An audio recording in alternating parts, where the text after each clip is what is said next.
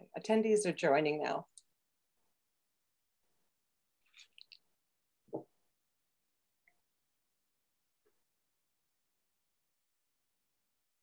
Good evening.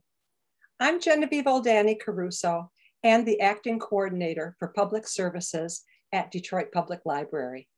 I'd like to welcome you to our virtual event, the Detroit Public Library, an American Classic. I am joined tonight by my colleague, Tanika Chapman-Mills, who is assisting and monitoring the questions. We would love to hear questions from you all tonight. The Detroit Public Library is Michigan's largest public library system. People from everywhere come to the main and branch locations of the DPL to perform research, take part in our workshops, and enhance their lives through access to community resources and programming. While the Detroit Public Library has been in existence for over 155 years, the main library building in the Midtown neighborhood of Detroit was completed in 1921. And this year we are celebrating the centennial. Its architecture and design are impressive examples of a grand library that was built to inspire a city. An addition to the main structure was opened in 1963, but today's discussion will focus on the original main library building completed in 1921. We have two special guests with us here tonight to share their knowledge about the history of the DPL. Patrice Merritt and Barbara Madgy Cohn co-authored a fantastic book, The Detroit Public Library, an American Classic. It was published by Wayne State University Press in 2017 and is filled with striking photographs and detailed descriptions. Both Patrice and Barbara are dear friends of the Detroit Public Library. Barbara Madgy Cohn is an art historian who focuses on research, curating, and developing unique tours for the community. She created the Art and Architecture Tour of the DPL in 2013. Barbara is on the board of directors of the Albert Kahn Legacy Foundation, vice president of the Jewish Historical Society of Michigan, and an active docent at the Detroit Institute of Arts. She is currently finishing a master's in museum studies at Johns Hopkins University. Patrice Merritt received her master's degree in library science from Simmons College in Boston, Massachusetts. And she served as a librarian and library fundraiser for over 30 years. She was the executive director of the Detroit Public Library Friends Foundation for almost 15 years. She now resides in Rancho Mirage, California. And besides writing books and embarking on speaking engagements, she is the chairman of the board for the Rancho Mirage Library and Observatory Foundation. Please welcome both Patrice Merritt and Barbara Cohn to Detroit Public Library's virtual stage. Thank you, Jenny, and hello, Detroit. Thank you for asking Barbara and me to join in the celebration of Cass Gilbert's beautiful edifice on Woodward Avenue. I am Patrice Merritt, zooming to you from Rancho Mirage, California, and honored that you invited me to join you this evening. Both Barbara and I would like to thank the DPL for its kind invitation, with special thanks to our host, Jenny Caruso, and her team for taking the time to perfect our appearance and to ensure that technology is working, fingers crossed. As Jenny said, this is the 100th anniversary of the building, and our tour this evening will only cover the original main library building and not the addition. This is our opportunity to pay homage to Cass Gilbert and his army of designers and craftsmen who contributed to this architectural marvel. Barbara, next slide. In 2013, Patrice and I started an art and architectural tour of the library. We call these two pictures our Alfred Hitchcock moment, where we put ourselves in the book. In the top photo is Patrice in the yellow dress giving a tour to a group of ladies, and I'm on the lower photo giving a tour to a Cub Scout troop. We had our first public tour in December 2013, and 75 people showed up. We had no idea if anyone would be there. We were thrilled with the numbers. And after the tour, people thanked us, they clapped, and they cried. They shared stories about what the library meant to them. One question kept coming up over and over again. Do you have a book on this beautiful building? Well, Patrice and I laughed first, then we made a pinky promise. And in 2015, we started writing the book. And as Jenny said, our publishers was Wayne State University Press, and the book was released in 2017. Our idea was a community book. No one was paid that worked on the book. All proceeds go to the library. We had 18 different photographers and that ranged from age 18 to 70. And there are over 200 photos in the book, both historic and contemporary. So remember, if you purchase a book, a portion goes back to the library and you can feel good about it. Stunning in its elegance, here is the Detroit Public Library upon completion in 1921. Two women are on the portico, which I always admire because it sort of says something of the times. One is extremely well-dressed and the other one seems to be her handmaiden holding a satchel. I'd like to think that these two women are on their daily routine of errands in and about Detroit, and one of the most popular places for them to visit, or special places for them to visit, was the library. But as you look at the architecture, the building is white marble. You see Ionic arches, symmetry, a large portico, and as you will see through the presentations, you will see elements of mythology, ornamentation, and other iconography, both inside and out. We will come back to this picture a couple of times during the presentation to sort of put you in a location so that you can better understand the art and architecture that we are referencing. Next slide. The Detroit Public Library is a Carnegie Library. Andrew Carnegie donated $375,000 for the building of this library. He donated money to build over 2,500 libraries throughout the world. There are 61 Carnegie libraries in Michigan, and besides this one, there are 60 other Carnegie branch libraries: Bowen, Butzel, Connolly, Duffield, Ginsburg, and Lothrop. Carnegie had a formula for giving money to libraries. You had to demonstrate the need for a library. You must be able to financially maintain the library. The money could not be used for the building site or land. And most importantly, it had to provide free service to all. So once Carnegie gave the initial money, Cass Gilbert was chosen to be the architect. He was chosen from over 20 firms, both locally and nationally. Gilbert studied at MIT. He worked for McKim, Mead and White. And he went on a grand tour of Europe, sketching architectural features that he would eventually use in his designs. He was a well-known American architect, an early proponent of skyscrapers. Here you can see the Woodward building, the 60-story building that he designed, which opened in 1913 in New York City. He also designed other works of buildings throughout the country, such as Oberlin College, the US Supreme Court, St. Louis Library and Art Museum, and many municipal buildings in Minnesota. Gilbert had a philosophy about libraries. It's not just a place to get a book, but a symbol of cultural life in the community.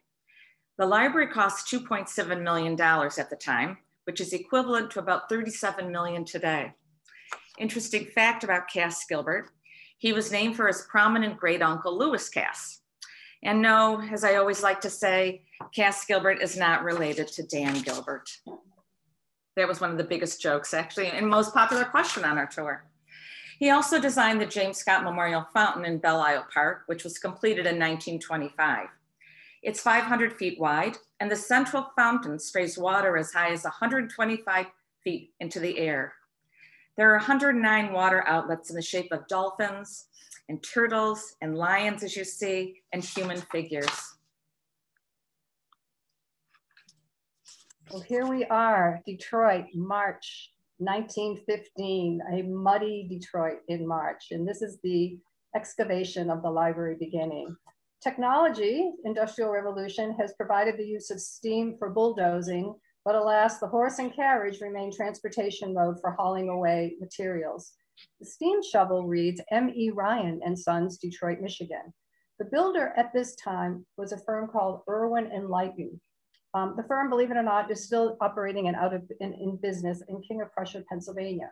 But what we like about this image is that you start to see a background of a city center somewhere, but boy, things are still pretty messy and premature in the cultural center of Detroit. We are looking south in this image. Next slide, Barbara. Construction began in 1915, but stopped due to World War I. There was just an inability to obtain construction materials because everything was going toward the war effort. Building resumed in 1917, hence the cornerstone was laid. Again, as Barbara said, the building was not completed until 1921. So you're getting a sense of this was a long process from the time Mr. Carnegie gave the money to Detroit. Cornerstones are fascinating to me. This one is positioned at the northeast corner of the library at Woodward and Kirby. And it seems like a thing of the past. We no longer see cornerstones necessarily installed on new buildings. And so this was just a photographer saw this and thought it sort of captured time in and of its place. Next slide. And now you see the structure coming out of the ground.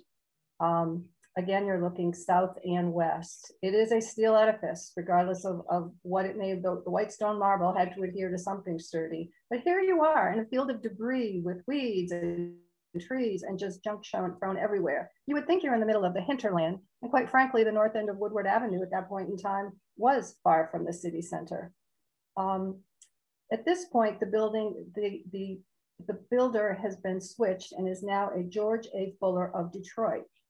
The reason that the builders had to switch was because due to the war effort, construction materials became very, very expensive when construction resumed. So the Common Council had to resubmit all the purchase arrangements, and it turned out that George Fuller became a cheaper builder, despite the fact that the previous builder was still at work. Next slide, Barbara. And here we go again, the view of the framework. We are now in May in 1918. The front of the library is in place, and Barbara, can you show where the lintel is for the main door? Right there. You're starting to see the cornice work along the front, and then the cornerstone will be laid in the lower right corner. And across that beautiful front is where the portico is yet to be developed. You have to understand that the elevator had been invented in 1852. So these massive hoists on the side were not new. They were able to get materials to higher levels as well as workmen to the sites. It's pretty fascinating. There were multiple pictures showing this progression, and we could only fit in a very, very few for the book. And then alas, the final phase. This is a favorite picture of Barbara and I because it was taken in 1921 from quite some height. Aerial photography was not necessarily popular. You are looking at the rear of the building from Cass Avenue.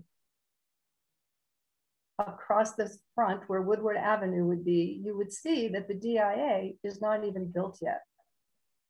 So when people ask where the public library is, they always say it's across the street from the DIA, which is wrong because the library is not across the street from the DIA. The DIA is across the street from the library. This area was being defined as a cultural center even then. This isn't anything new because the university was soon to erupt. You can see we're in a very, very residential section. You can see where the Detroit Historical Museum will ultimately be on the corner of Woodward and Kirby, and the aforementioned DIA. And yet this is a neighborhood in transition. At the upper right, you see a factory appearance, long rectangular building, which is no longer there. We aren't sure what it is. So again, this is just an area that is coming alive and designed to do so. Next slide. The marble doorway and the bronze entrance doors to the Detroit Public Library. Note the statement above the lintel, knowledge is power. The doors were designed by John Donnelly and are representative of the doors from Donatello's sacristy at the Church of San Lorenzo in Florence, Italy. The panes, the 10 panes depict the phases of Greek and Roman literature, epic, tragic, lyric, philosophic, and comic. Each panel depicts a teacher with their student, and the left panels depict Grecian teachers, the right Roman. We also like to point out on this the repeated iconography that you will see. There are rosettes surrounding the door. You will see acanthus leaves everywhere throughout the building, usually framing an architectural marvel. And of course, the eagles are at the top. And I don't want to be repetitive, but again, you will see these throughout the building. Very much in the classical design, very much what Cass Gilbert saw as he did his European tour as a young man trying to study the classic designs that permeated Western culture. Next slide, Barbara. And here you have Aristotle with the young Alexander. Done in bronze, bas relief, The detail is absolutely incredible. If you look to the left of Aristotle's hand, you will see a scroll unfurling to the ground. You will see their sandals and the laces upon their sandals. The lower right, there's a fence. And then you will also see the outline of mountains. And in the very center, there's the mountain with a building on top. And because this is Greek, we assume that is the Acropolis. And then the ever-present acanthus leaves framing this beautiful bronze piece. Cass Gilbert designed the library in Italian Renaissance style, looking back to classic Greek and Roman design and symbolism. As I said before, he went to Italy and incorporated many of the architectural features into his works. Frederick Wiley was the designer for the library interiors. Wiley was from Detroit. He went to Harvard Law School and then opened a design studio called Paris and Wiley out of New York. The entrance hall here you're looking at is 25 feet high, and the walls and colonnade of Doric columns are pink Tennessee marble. On the right is a ceiling detail, and you can see the colors of this old kind of antique gold and grays and blues. And there's a rosette in the center, surrounded by classic ornamentation, that Greek key that you will see all over the library, the egg and dart, and the bead and reel, all to create a feeling of old world elegance. This is the original children's library room. It's a historic photo. Now this room is a teen center, but you must be 13 years old to enter. But in 1921, there were no teen centers. All the children, regardless of your age, were together. This photo was typical of the time, that is not staged. Every child has a book in their hand, an open book, and they're all reading. In the background, you can see the paneling, which was quartered oak, meaning no knots, the bookshelves, and you can see original furniture and the lights and the floor. In the background, you can also see the Pewabic fireplace, which at one time was a working fireplace. The most popular program at the library for many years was story time, where the librarian would sit in front of the fireplace and read a story, and people would remember and tell us on the tour that they remember coming there. The fireplace was designed by Mary Chase Perry Stratton and Horace James Culkins from Pewabic Pottery of Detroit, 1903, when they started it. It was one of the first things completed in the library in 1919. There are 10 different ceramic tiles depicting fairy tales. Some of them are Ulysses, Tin Soldier, Alice in Wonderland, Aladdin, Robinson Crusoe.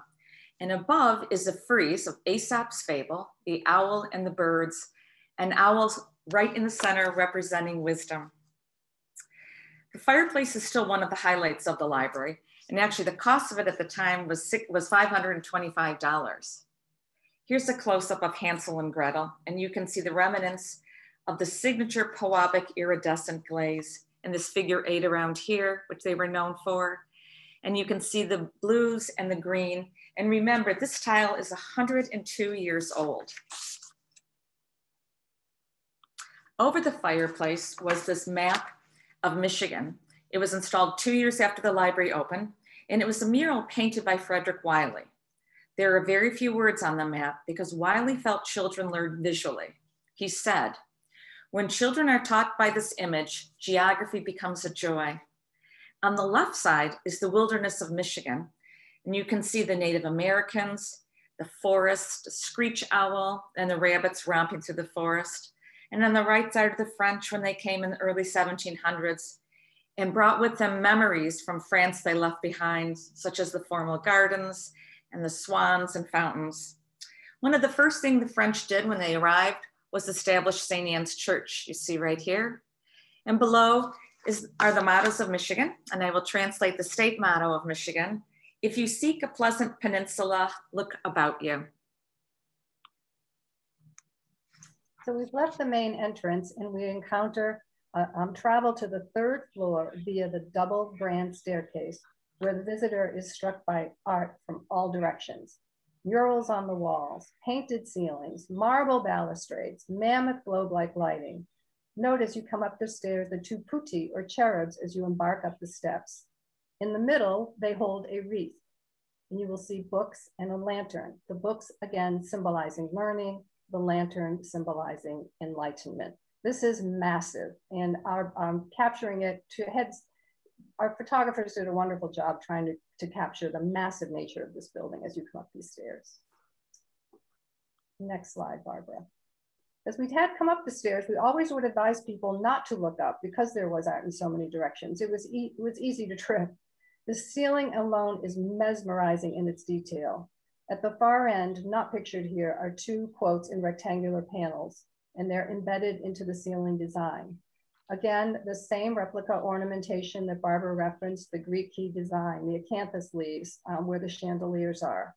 And then you see two squares on each side of the arts and letters and art sign. And Cass Gilbert and Frederick Wiley always wanted to reference something that was local, incorporated something of the history and that would appeal to the common man when they came to this building. And then they did so in the Four Seals. Barbara, the next slide. Here they are. Each one of these is embedded in the ceiling. The University of Michigan, which was founded in Detroit in 1817, the Great Seal of the United States, the Seal of the State of Michigan, and the Seal of the City of Detroit.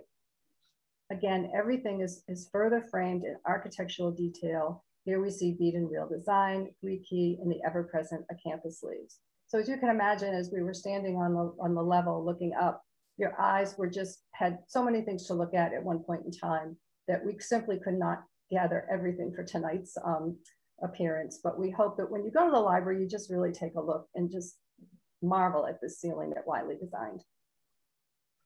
Next slide. As Patrice said, as you walked up the grand staircase, you were surrounded by beautiful murals. They were painted by Edwin Blashfield and Vincent Adarante. The theory was, as you walked up, you would be inspired with the murals about the arts. The other murals were music, graphic arts, and prose. And this mural is called The Poets or Poetry. There are 37 people depicted here, and I'll point out a couple for you. Here we have Milton and Shakespeare, Chaucer, Homer, a muse. There's lots of muses all over the library for inspiration. We have Pindar, the ancient Greek poet, and we have Virgil and Dante holding a book. We even put in the book a legend to let you know who everyone is. We love this because you see who's standing next to each other and who were considered poets at the time. Note, please, Mozart and Beethoven, they were all poets. So again, an inspiration as you walked up to the third floor. So as we came up to the stairs, you could either go left or you could go right. And in this particular case, let's imagine we went left, where you were presented with the Yellen Gate, which welcomes visitors to the Fine Arts Room. Designed by Samuel Yellen, this iron gate is adorned with a quatrefoil design and contains numerous iconographies. The side panels depict signs of the zodiac, but atop you will see sunflowers, and as the insert shows, a lantern with a book, again, knowledge and enlightenment. And in the upper left corner are two clipper ships. And I like to reference this from Emily Dickinson's poem, "There is no frigate like a book to take us miles away." Whether or not that was the inspiration, that is our interpretation. There's also a sort of sentimental story with this gate. Every night upon closing, the Yellen Gate is closed, and the next morning upon opening, the Yellen Gate and its lock, which is still operational, welcomes visitors to the Fine Arts Room. Yellen did a lot of work in Detroit. He did a choir loft and an alms box at Blessed Sacrament Cathedral. There's Yellen work at the DIA, the Cranbrook Gate, and in some of the Boston Edison homes, you will also see Yellen's work on display. And next, Barbara. And here again is the Yellen Gate. The detail, the quatrefoil design is clearly seen here. And as I referenced the zodiac, here you have Gemini, the twins. This beautiful corridor is the gateway to the various fine arts rooms on this floor. While we have very few before and after photos in this book, this one really was important because the modern day view was easily recreated by our talented photographers. The chandeliers are still in use and are as vibrant today as they were then. Note that there are 7 vaulted ceilings that extend throughout the corridor. Again, you see the Ionic columns, and the grandeur of this building just it overwhelms the visitor as you look up at every single ceiling. Next, Barbara. And here is a detail of one of the vaulted ceilings. Again, we'll repeat the architectural elements, but here you see women of the arts. One is a sculptor, one is a reader, and one is a painter. And these colors are in rich teals and greens and blues and reds, and they are striking. As Barbara said, over 100 years old, and they are still quite striking. Along this corridor are Aesop's fables. Aesop was a Greek fabulist and storyteller, and he's credited with numerous stories collectively known as Aesop's fables. Barbara referenced him in the Puabic fireplace in the children's room. Tales from across the centuries are credited to him in a storytelling tradition that continues to this day. Most of his tales are characterized by animals that solve problems and have human characteristics. A fable is depicted in each one of the 7 vaults along the corridor. Here you have the story of the fox and the stork. The fox was wanted to amuse himself by inviting the stork to dinner, and the fox cleverly served soup in a bowl, which only the fox could enjoy. However, the stork, on the next slide, please, reciprocated and invited the fox to dinner and served wonderful fish in large tubes, which only the stork could enjoy. So what is the moral of the fable?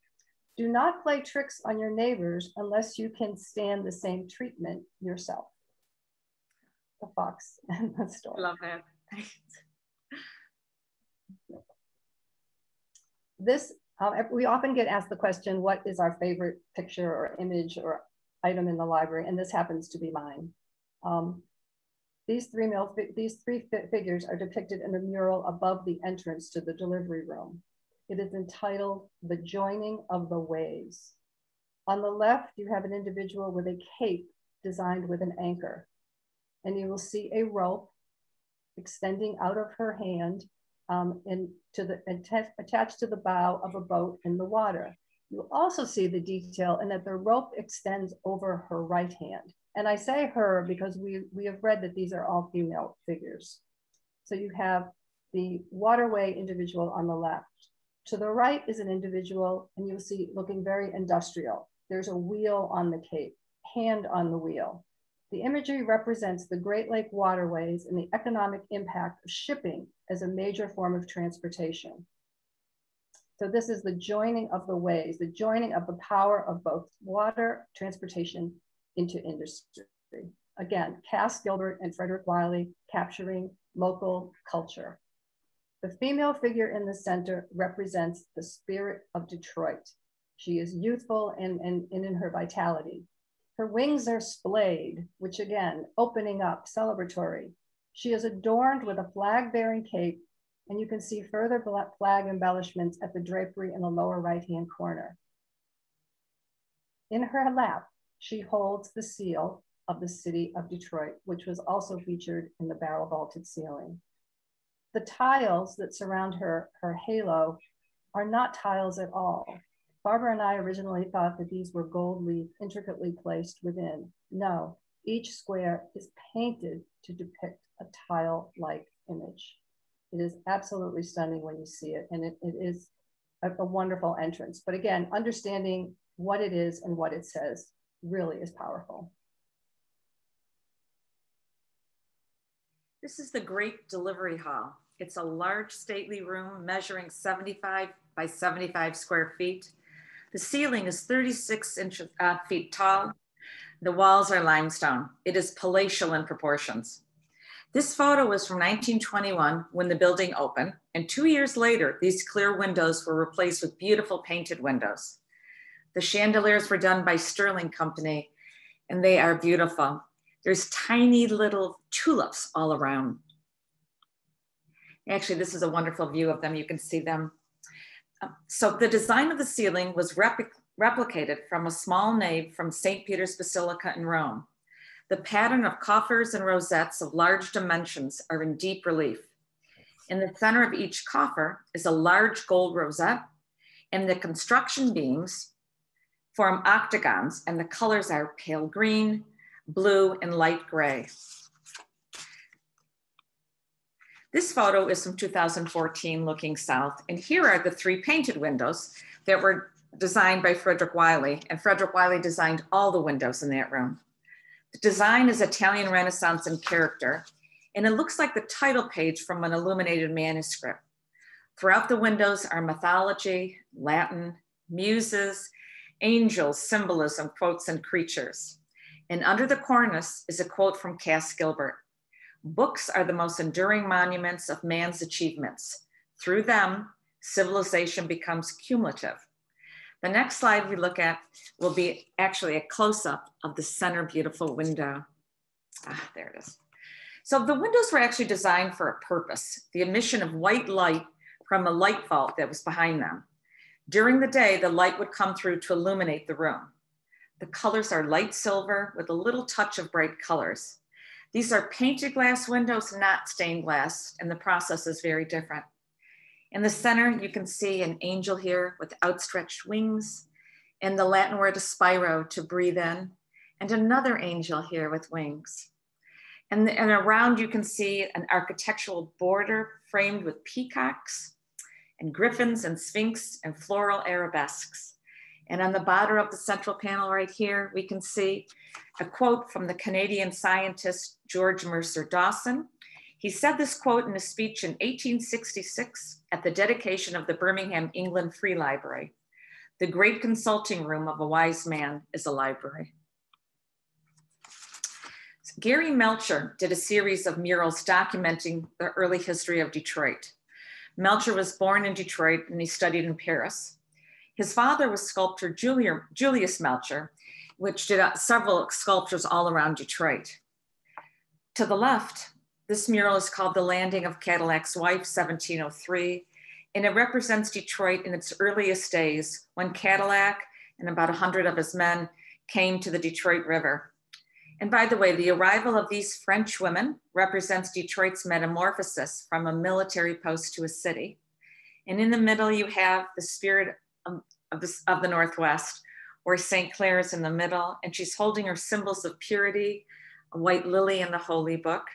And there are 2 men below her. On the left is the mature older man, an experienced trapper, and to the right is the young explorer looking for unknown waterways. The mural to the right is called The Conspiracy of Pontiac, which was a very well-known rebellion in 1763 between the American Indians and the British rule. This is one of the few photos that captures library visitors and its patrons at work. People reading, researching, staff at desks, people requesting materials. We even see a small child at the service desk. This is the delivery room. And again, we did not have open stacks at this time. Materials had to be requested at a service desk, and then they were delivered to the patron obviously in the delivery room. If you look at the desk, Barbara can point out these sort of rounded objects. These are pneumatic tubes. And for those of you that are old enough to remember department stores, when you would put your money in a tube and it would be sent off to the accounting magically and come back with your change, that is how materials or slips of paper were delivered to this closed stack area in order for pages to retrieve the materials and hence deliver them to the delivery room. Cass Gilbert designed 7 tiers of stack areas on the cast side of the library. They were unavailable to the public. Within these stack areas, Barbara, could you please go to the next slide? You would see stairwells. And so these young people, either on roller skates or walking, picture on the left is from the 20s, picture on the right is from the 60s, would literally retrieve materials, having received a pneumatic tube, and then would either personally walk it to the delivery room or use an electronic book lifter to send it up to the appropriate floor. Interestingly, the floors in this area, again, form and function are white glass. There are very small windows in this area, and Cass Gilbert wanted the light to be able to reflect and be effective in helping people see throughout this area. Materials for the floors had to be well suited to the function, namely the ability for natural light to penetrate the remote areas. We really love telling the story about delivery because we're so used to just walking into public libraries and browsing. Browsing was not necessarily the way libraries operated at that time. hence the name for this magnificent room known as the delivery room. Here's another photograph that, again, the before and after. This is the civics room under construction from January 1920. And here is the room finished. Note the herringbone oak floor and the wood built-ins of quartered oak again, and the pocket doors, which we'll look at in a moment, and the original furniture. So when the library opened, these walls were painted yellow. The ceiling is the most extravagant ceiling in the building, and it was copied from one of the ceilings from Doge's Palace in Venice. The colors are blue, gold, and light gray.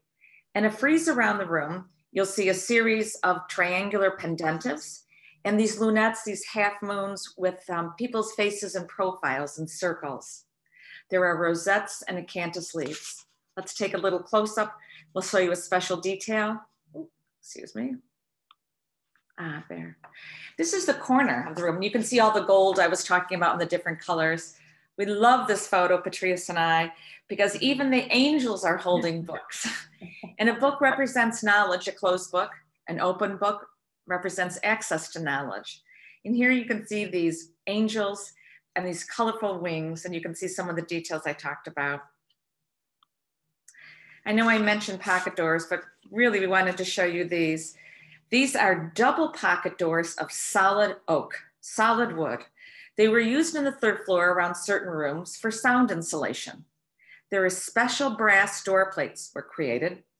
And on the cartouche, you see 3 letters, DCL, Detroit City Library. And you can even see this torch right here, which is lit, which represents enlightenment. So now we're going to go back to this wonderful photo to show you an area, which I love to say, one of the great secrets of the Detroit Public Library is the loggia. And it's this area right here. A loggia actually means one side open to the outside. And it was commonly used in architecture during the Renaissance. It expresses grace and harmony. And we're going to be looking at the ceiling up here. So Frederick Wiley designed the ceiling, and it was executed by Pewabic. It is a mosaic made of tiny little baked clay tiles. They're not glass. Wiley chose for the subject of the ceiling from William Shakespeare's As You Like It, The 7 Ages of Man. Each arch is a different phase of man's life. It is one of Shakespeare's most frequently quoted passages. All the world's a stage, and all the men and women merely players. They have their exits and they have their entrances. And one man in his time plays many parts, his acts being 7 ages. So the arches are infancy, boyhood, lover, soldier, justice, old age, and decrepitude. So here is the first arch, and it's infancy. Each arch has a different quote, Latin on it, different symbolisms, and is a different color. And this is beautiful blue. And by the way, this was done in 1919 also. The library opened in 1921, so it's 102 years old also. It was done very early in the process. Here we see infancy in the middle, and we see storks, which represents babies, and an open book, meaning knowledge. And we want to point out, Patrice and I just talked about this before we went on tonight, how this rectangle has Cass Gilbert's name and the date, and was not uncommon for architects to sign the building. So, and here is the fourth arch, which is soldier. You can see, again, a different color, the rusts and the yellows and a little bit of this light green. It says jealous and honor, sudden and quick and quarrel.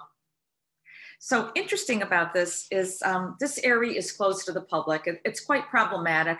You have to take a step up and down, and no one really goes out there anymore. But we were lucky enough to go out a couple times at night for a couple tours. And the first time we went out, on the floor are all these giant floodlights. When you turn them on, the ceiling is illuminated and the Pewabic tiles sparkle. So the first time we were out there, I cried. And as Patrice and I were rehearsing this, Patrice cried. So I don't know if she's crying now. And here we are again, back to our beautiful classical design. As Barbara pointed out, the loggia has the 7 arches. And if you recall, the vaulted corridor also has the 7 arches. So the symmetry was both internal and external to this building. But we wanted to show you the highest points of this building. Cass Gilbert selected white marble because he wanted it to glisten in the sunlight. So the eye would be captured upward. It is very easy for us to just show you the interiors, but this height is extremely, extremely difficult to capture, even to the naked eye from the outside of the building. First, you will see a mammoth frieze across the highest point of this facade depicting signs of the zodiac. So, and they're huge. Here they are, done in marble. One of our photographers was kind enough to do them individually for us. And I cannot tell you, the detail is just like the bronze doors, the detail is absolutely magnificent. The Pisces, the fish, are on the lower right. And if you were close, you would actually be able to see their teeth. That is how careful the sculpting was. The scorpion, which is sort of center in the bottom, tentacles and eerily captured through the stone. But again, if you look across to the top of the building, Barbara, could you just go back one slide, please? You can see how they would be aligned magnificently across the top. Very difficult to capture. Above the frieze is a cornice executed by the Atlantic Terracotta Company, colored in an old ivory tone and backed with gold. Gilbert wanted the sun, as I said, to radiate off the white marble, but also wanted the facade to reflect the sun at the top of the building. Hence, that's why that sort of gold and ivory tones. Again, hard to capture, and we can only credit our photographers for the patience and endurance that they did to provide these photos for our book. And here we close with the 1950, the Detroit Public Library at night from the portico of the DIA. In 1926, Library Director Adam Strome was already saying that, quote, congestion was serious, unquote, and that attendants were on the verge of the breaking point, and that the building had already outgrown its ability to provide quality service, a mere 5 years after opening. However, it was not until 1955 that funds were appropriated for a new edition. This is the last photograph that Patrice and I put in the book. And we were thinking about a card catalog. Should we put it in or should we not? And we did, and we love it. On the tours, or even when people are at the library, people always ask, do you still have card catalogs? So we say, yes, we still have card catalogs. They're in the Burton. So thank you for joining us tonight. This was actually fun for us to do together, especially from California and from West Bloomfield. So thank you. And I think Jenny's going to handle the questions for us.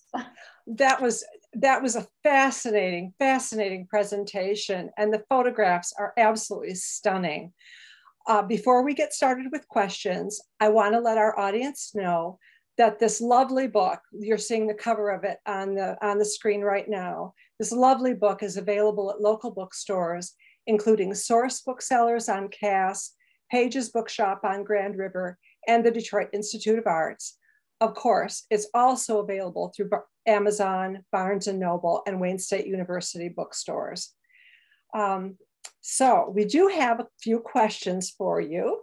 And one is, why did they place the library at its current location? Barbara, do you want to go? Sure.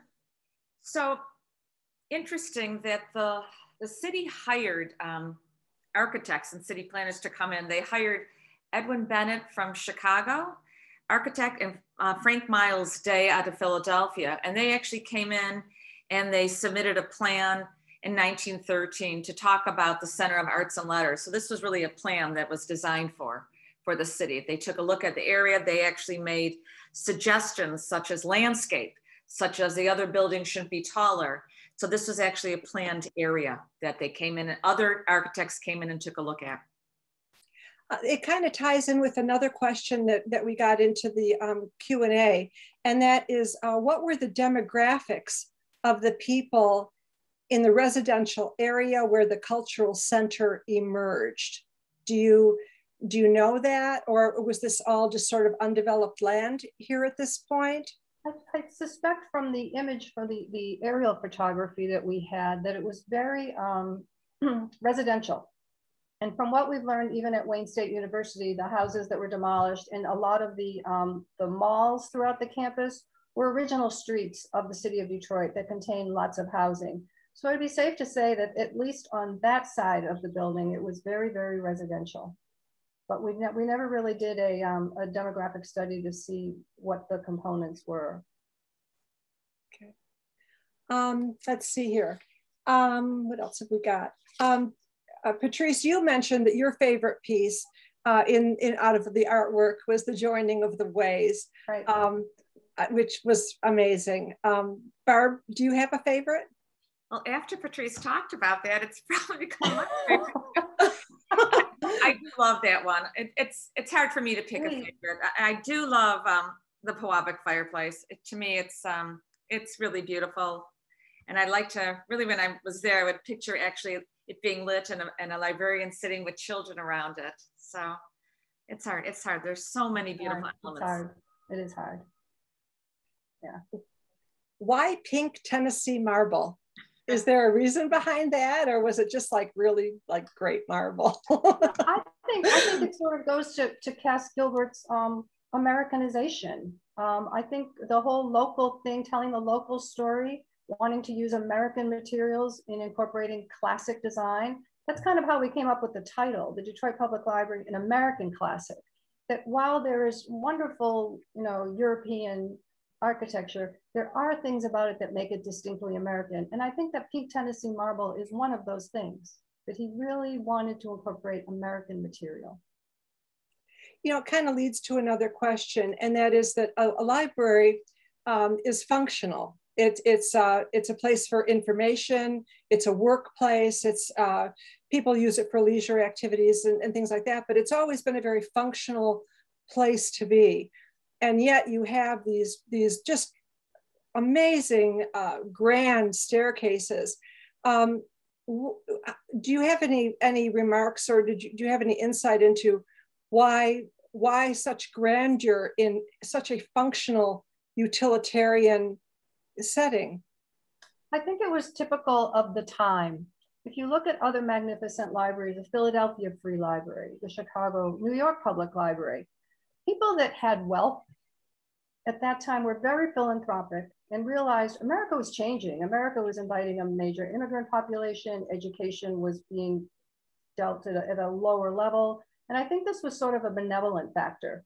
The people of wealth felt that they made these wonderful buildings that it would invite even the common man to come in. To this day, the public library remains the most democratic of institutions. We don't ask who you are, what's in your wallet, you just come in our doors and use us.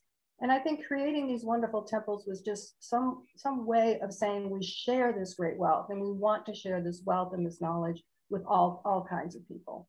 And I think even in modern architecture today, you still see some of that in libraries, still have these grand spaces that are somewhat of a bright spot that sort of makes the place come together, a synergy for the center.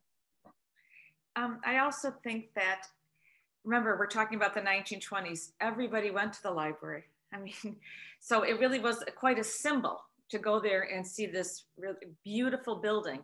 And as Cass Gilbert always would say, public buildings should be beautiful. So he really wanted it to be grand. And again, having the money from Carnegie helped. So I think I agree with everything Patrice said. That's what was going on at the time, building these grand libraries. They were symbols. There's also so much, everywhere you look on the third floor there's an intricate design in every corner. Yeah. Just an inch away from another piece, there's something different. And there's something different everywhere you look. So you could go piece by piece and say, what does an owl mean? What does this mean? There are open books, there are closed books. Is there something significant, open versus closed? I think Barbara addressed that. Barbara? Oh, did you? Oh, okay. Yeah, so a closed book is not, a book is knowledge, and open book is access to knowledge. Okay. Right. So also knowledge yet to be acquired. A closed book. Oh, that's right. Yeah. And I will say that we always would say there's something special in every room. In every room you go, there's something to see, either a different ceiling, a statue, something there. When you were you can't tell us how many photographs we looked at from every niche and every corner. Oh, we have to have that serpent. Why? You remarked that is crazy. You remarked that the photographers, how long a process was it to acquire the, you talked about the photographers that would come in, and you were working with photographers, maybe some amateurs that came in and all that. How long a process was that? It must have been very difficult to select the final photographs that went into this book. It was very difficult. We looked at thousands probably of photographs. And some of them we didn't even know who did them. You know, we really wanted to be objective, and and people would submit them, and we would look for historic photographs. It did. I think the book took about 1.5 years writing, but Patrice and I were diligent. We met once a week or twice a week, and then we gave each other homework and came back. So it took about 1.5 years to do the book. And the photographers were sometimes just people who came on the tour and suddenly took a great photograph and sent it to us. In other cases, we had 2 gentlemen that taught photography, and they brought their class to the library as sort of a teaching episode. And we saw them and we're like, wow, you're taking all these photographs. What do you want to do with them? So it gave many of these amateur photographers an opportunity to be published. And at the back of the book, we do a thumbnail sketch of each and every one of the photographers with a little blurb about who they are and their contributions. They weren't paid. You know, they donated their expertise, their time, and their photography. We couldn't have done it without them. Now, when you would do the tours, what were some of the comments that you would hear normally? Like what did people say as they went through? I think the oohs and the ahs were gone pretty quickly, but there was always this sense of, one, I've never been in this building. Oh, I've driven by this building thousands of times. I never knew this was here. I can't believe I haven't been here, was a good portion of the sentiment. And then when they came into the building, it was always, I need to come back and bring my mother, or my mother told me she came and I'm going to bring her back for a tour. I think, as I said earlier, it's just so overwhelming in terms of its scope. Everyone had been to the DIA, but no one had ventured across the street to come into the library. So we saw a real uptick in people after the tours just sort of roaming through the library, looking at the beautiful art, which we also at some point embarked upon a labeling project. So we highlighted a few things and told the story of a few of the bigger images in the building. Barbara, do you have any great stories about? I was going to say really pretty much the same thing, where people would come in and say, I've never been here before, and say, I can't believe this is here and I've never seen it. And that was actually what happened to me in 2013. I'd never been in the building. So, you know, coming in and exploring and looking around. But also, I loved when people would share stories, what the library meant to them. You know, we'd get lots of stories. I used to study here. I remember my father and mother taking me here. So it's really nice to hear stories about the library, what it meant to different people. Someone in the questions has asked, what are other comparable libraries to this?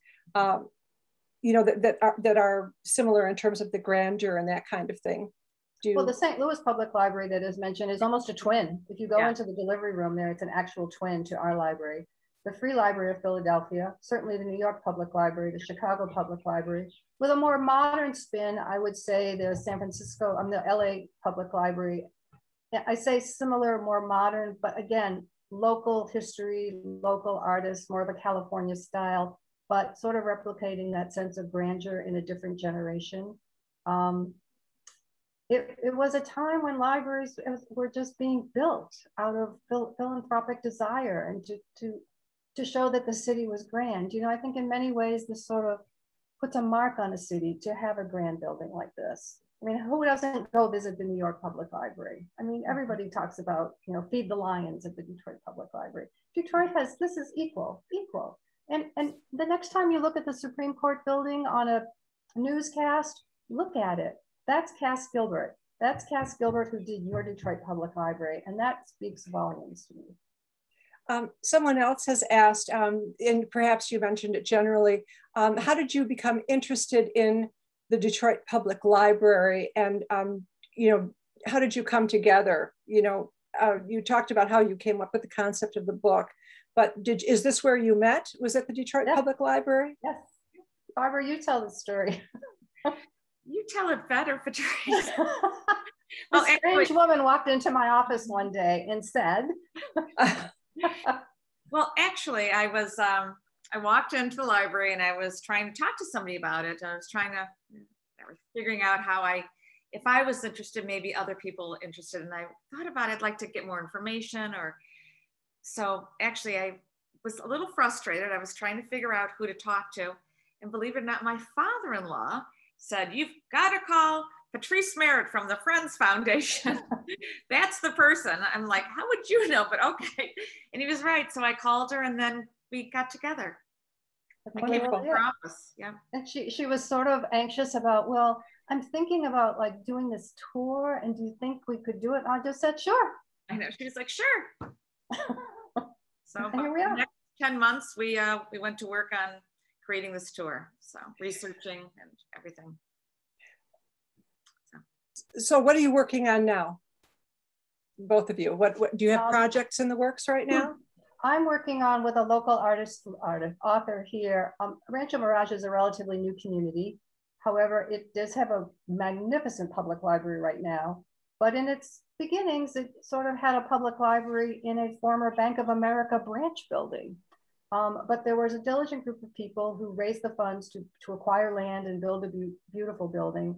And the gentleman who did so is well in his 90s and wants that story captured and told. So I am working with an artist here in probably a two-part article talking about how we got to where we are today. The Rancho Mirage Public Library also now has an observatory attached to it. So I am now a fundraiser for an observatory in addition to a public library.